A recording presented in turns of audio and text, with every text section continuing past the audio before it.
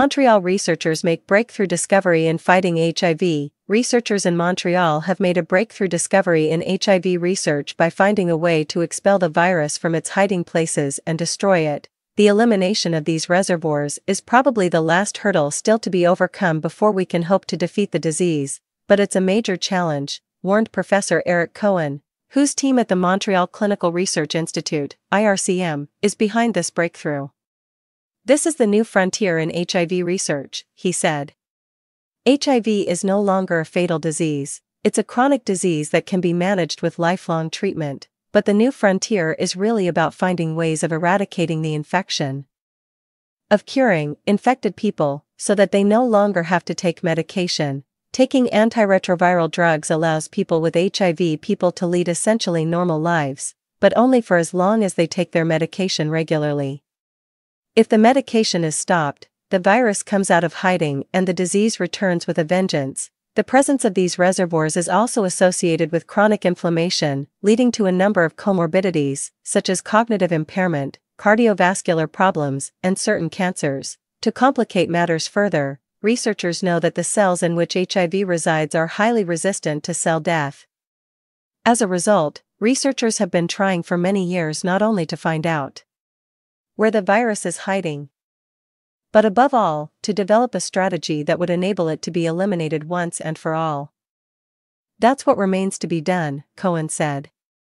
"The decisive factor, I would say over the last 10 years, is that there have been cases of spontaneous recovery of people infected with HIV who had received a stem cell transplant for cancer. This shows that we can cure HIV if we can get rid of these reservoirs." Cohen's laboratory set out to evaluate the efficacy of a family of molecules, the superscript 2 SMAC mimetic, SM, superscript 2, which are used to combat cancer.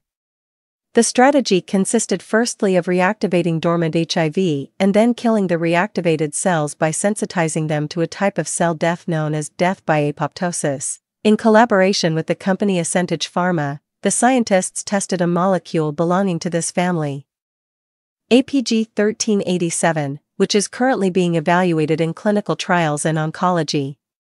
In laboratory tests, treatment with APG 1387 showed a reduction in the size of reservoirs in mice infected and treated with retroviral agents. In addition, following interruption of antiretroviral treatment, viremia rebound was reduced and appeared with a certain delay in mice treated with APG 1387, suggesting a reduction in latent reservoirs. "This is the shock and kill strategy," said Cohen. "The cells in which the virus resides are completely invisible to the immune system," he said.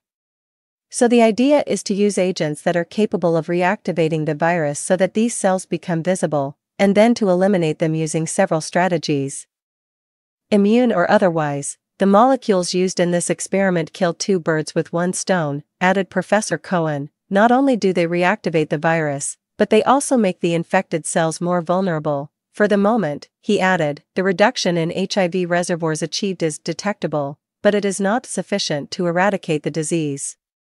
If treatment is stopped, the viremia rebounds."